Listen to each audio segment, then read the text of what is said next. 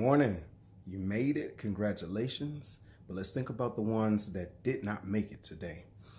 A shout out to the Bryant family and the individuals that lost their life this past weekend. It's unfortunate, but the fortunate part is Kobe didn't leave anything on the table. What I mean by that is that he lived his dream and probably had more that he wanted to accomplish. However, he was great.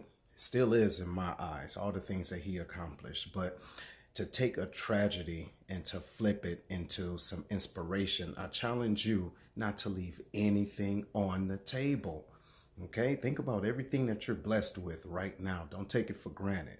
Now, you may not be a magnificent basketball player like Kobe Bryant, but you are magnificent. So I encourage you to awaken that hustle within and don't wait until it's too late and think about what you should have and could have done. You woke up this morning, get it in, awaken that hustle. All right. So if you haven't subscribed, make sure you do and hit the notifications so you can get this every week, and check everything in the descriptions below about the book and about the podcast and everything like that. But I really want you to reflect on not just his legacy, but your own and what you want to leave behind. That's what I do. Let's go.